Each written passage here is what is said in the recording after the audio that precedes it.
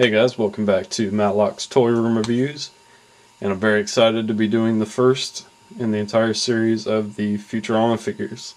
As you can see, this is Fry. Very awesome. This is Philip J. Fry, pretty much the main character from Futurama. You can see this is the original release with the Robot Devil build-apart, not the Encore Edition re-release, which is the same figure, same accessories, just doesn't include the Robot Devil build-apart. And instead of seeing all this writing here, it'll just say Fry in big letters. So that's one way you can tell. So this is very rare. The Encore Edition you can find for probably 20 bucks, but this original release goes for quite a bit more. So, you know, pretty cool packaging. Shows some of the other figures available.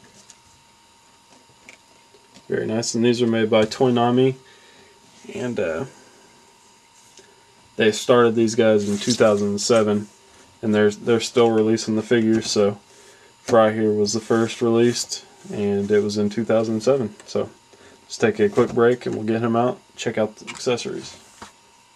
All right, we have the awesome Philip J. Fry here out of the package. Let's go ahead and take a look at his accessories real quick. Comes with a few iconic pieces from the show. This is a can of the Angry Norwegian anchovies. It's very cool. When he had a lot of money, he bought these for some odd $1 billion or whatever. Comes with a can of his favorite drink, Slurm, of course. Pretty cool.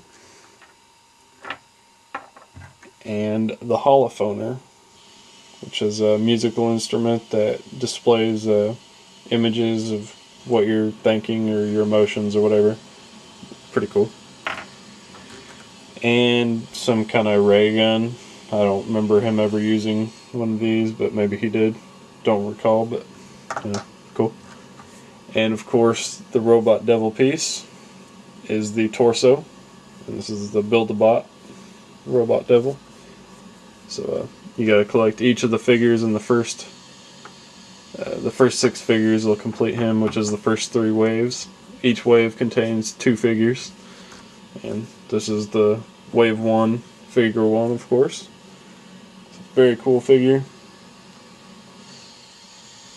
So you got pretty good articulation with these guys, you know. Head movement, shoulder movement.